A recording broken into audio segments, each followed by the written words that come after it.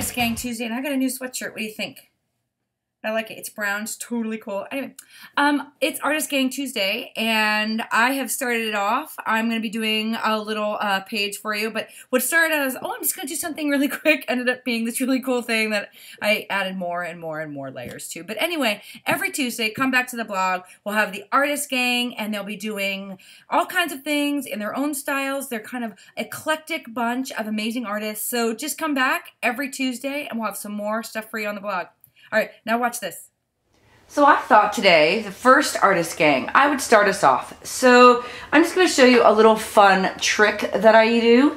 This is just a regular art journal. It's kind of a fancy one, but people always say, how many art journals do you have going on? Do you have like more than one? I have like 12 that I could work in any time, and none of them are close to completion, including the one I have before you. So this is kind of a fancy one. It's a Rustica one. It's a fun leather.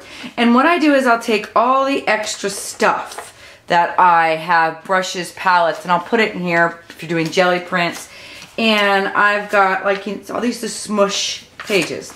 And you'll see I have one in here where I painted over it to make a scene, but like the stuff you see through here, that's the background goo. So I thought I would just do a fun thing with another smushed page. And sometimes people, oh look, something there so it doesn't stick. Sometimes people, or even myself, will put all this junk on a journal, on a canvas and just kind of splatter it there. So I'm just gonna get this really bold, colorful one. This looks like I was doing tons of colors and just kept taking the brush and cleaning it in between. That's what I'm looking for. So I'm going to take my elephant stencil, and I'm just gonna do, I think there's one side here of the page. Now, if you've not seen these, it's a mask as well as a stencil. So you just have to, for the first time, kind of pull apart the little attaching things. I'm probably doing it the wrong way. It's clearly easier if I do it this way. So I'm just going to pull this out, and then I'll be back. All right, so I've pulled them apart. So in essence, what you end up with is a positive and negative of the shape. And I'm going to use the mask, which is the positive piece of the shape. And I think maybe I'll just put it there. That's good. Maybe up further? No, who cares? So I'm going to paint around him so that the color of the elephant is showing through. But there's a little trick I want to show you. Actually, I learned this trick from Steven Lurson, which is kind of probably the best trick ever. So I'm going to get a brush here. Oh, my brushes are always disgustingly dirty. Note to self, you should clean the brushes. I'm not going to, but you should.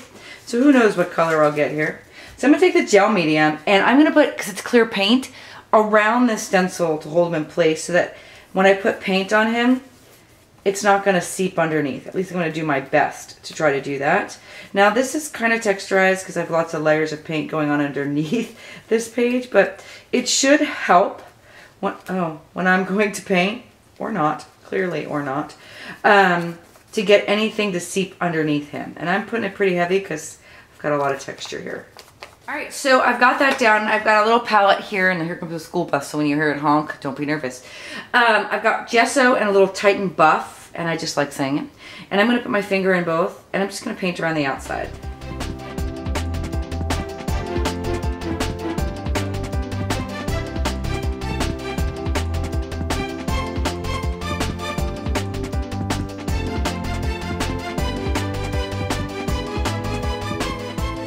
So as I was painting this, I kind of feel frisky. I'm thinking about taking some green and maybe even some teal. Imagine that. Just to do the grass underneath. And I think I'm taking some green gold here. And if I can find one, there's my sap green. I'm going to take some sap green. And I think I'm going to have to throw a little bit of teal. Oh, maybe cobalt turquoise. I don't know. Let's live crazy, right? Ooh, but you know what else is the new color that I'm liking? This manganese blue. That's a fun color. Okay, now I'm just putting color on a palette. Hello, I've got tons of color here. So I'm still, maybe use my palette here and my finger. Again, gross. And I'm just gonna go into there, sap green. Maybe even pick up a little bit of that white. Just get some stuff here by his foot.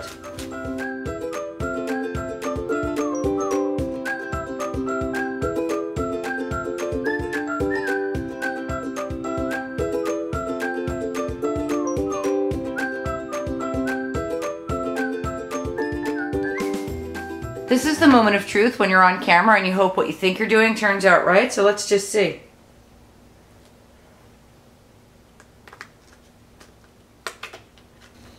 Okay, so he's awesome. And I know probably from there you're having trouble seeing him because of all the layers of chaos in the background. But I'm going to have to dry this, and I'm going to go in with some grays. I'm going to use the opposite once it's dry to shade on the inside of him. So I just want to wash my elephant off here, drying him up. I'm going to dry this and I'll be back. I was going to go in with paint, but then I got this idea of like, why not try Distress ink and a blending tool. So that's what I'm going to do. So I'm going to line him back up over where he was. Let's see if I can do that fairly decently. And then see if I can't shade. I was going to start with the walnut stain and just see how I do. I don't really know if it's going to work, but I know probably a lot of you have these. So before I go into the paint, which is fine, I thought, why not see if I can do it with something maybe everybody has.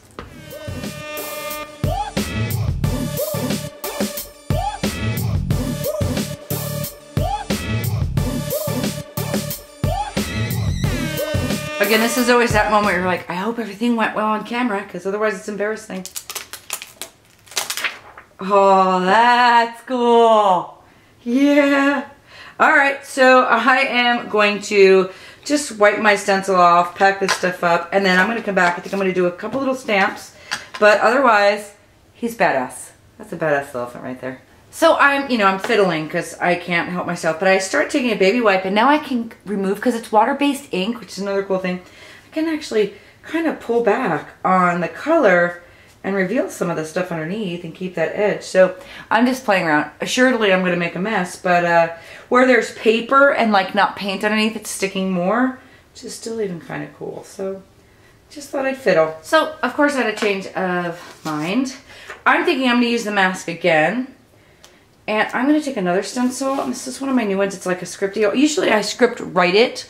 And I'm thinking I might just spray some black spray paint through it. Alright, so the mixture I have here, these are what I call magic bottles. They're these super inexpensive, like no-name brand bottles. And we sell them at the studio, but they're hard. So when you make an acrylic spray paint on the inside, they don't dry out as long as you keep the cap. And that's kind of the secret to this, the cap and this hard plastic bottle.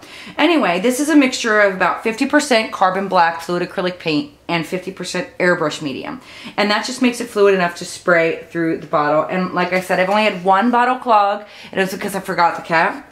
So I'm going to mask this off a little bit, just so I don't get spray everywhere. And I'm not really even sure what this is going to look like. I am totally winging this. This is how you go. You say, what does that look like? Well, I don't know. Let me try it out. So typically I think if you're a scrapbooker, you come to a stencil and you think you must saturate the whole thing. We're not. We're going to do like 2 or 3 sprays if it comes out right. Oh. Remember what I said, it doesn't clog? I gotta wipe off the outside. I guess I left it open. Let's see if that, aha. I said 2 or 3 sprays, and then how many did I spray? 42? You know what I mean. Do as I say, not as I do. Alright, let's see how this turned out. Oh, that's cool. And because I had my little guy underneath there, he's kind of pretty too now. Of course, he fell on the floor. I kind of like that. And what I think I'm going to do is I'm going to dry this. Then I'm going to come back in and move this stencil down, put the mask over it again, and get some more spray back here. Alright, so hopefully he's dry. And I didn't clean my mask off because he's too cute now. I don't want to clean my paint off. And I'm so bad I usually don't clean my stencils. I know. Judge me later. So I'm going to put this back down here. And I'm going to spray again. Not that it's right side up or upside down, but clearly that was upside down. And mask him off. I'm going to mask it off a little bit more this way because I don't want it to double up. And see what we get. Now I can't stop. This is the sick thing about me. I'm like, oh, let me do something really quick. And then like here I am like back and forth, more. So I'm going to, I love that by the way. I had a little orgasm. I'm going to put this back down. And I think I'm going to take, maybe I'll take a little bit of glaze. That's a good idea. I'm just going to take a little bit of glazing liquid. Make a puddle right here. You won't be able to see it because it's clear on a really messy thing, but it's there. And I'm going to take some of that, and I think I'm going to go into the wet paint that's there and just kind of glaze over Just because this makes it really transparent so that it looks like that stuff isn't just sitting on top.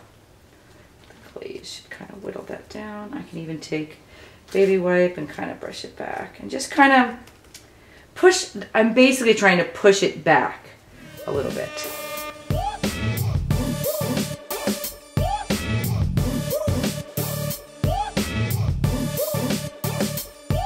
I decided to come back in black on his booty again, so, oh, that's wet. I should make sure that's not wet. With the Distress ink, just gonna come back in and darken his booty. Again, I can't stop myself because now I get another idea on top of another idea.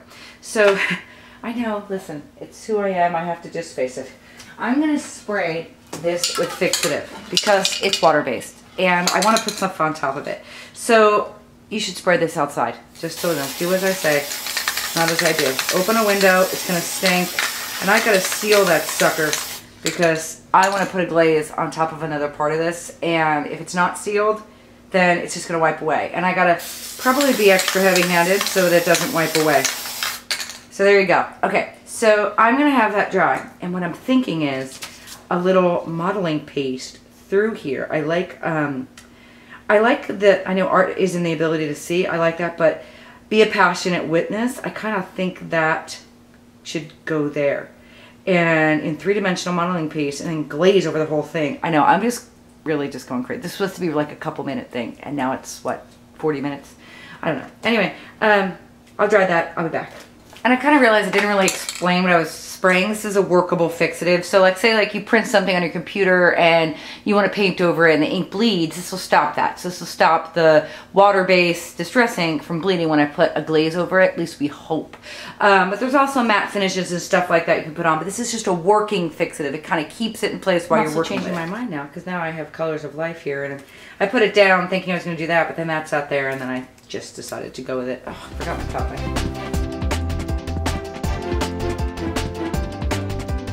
Now, if you were a patient person, you wouldn't have taken the heat gun and sat there and dried that and tried to get it perfect, but it's not dried at all. But I don't have patience. So I'm going to take a glaze, and I've got a little raw umber out here, and I have that glaze left over from over there. So I'm just going to take, oh, you can't see. There's a glaze left over from there, and I'm just going to put it in here, and I'm going to glaze that outside. I might even put a little bit more glaze in there. And see if I can't get that to stick onto there. And I'm just going to glaze the outside. And anywhere there's paper, this is not going to wipe off, I don't believe. So we'll see what happens. So it's been about a minute and a half, and I'm just going to wipe away the glaze. Keep it kind of grungy. You're really, because of the glaze, you get this really beautiful effect of like this distress, but you can determine and control how much you want. Unless, see, because there was paint underneath here, I can wipe it away. But like if there was an area that didn't have paint on it, like some of the paper, like here, for example, it's not going to wipe away as easily. So it's wiping off of the non-porous where the paint is better. And ideally, it catches in the nooks and crannies of your work. So that's why I put it over the Colors of Life, but either way, I kind of just like the effects.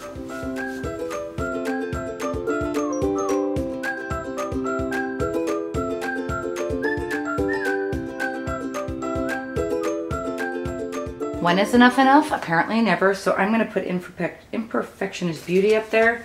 It's always scary when you stamp because you never know if you're going to get something nice and clean. Oh look, Imperfection totally is Beauty because I just took the Colors of Life off. Nice. And the moral of this week's story is, when is enough enough? Not until you say it's enough. All right, happy playing.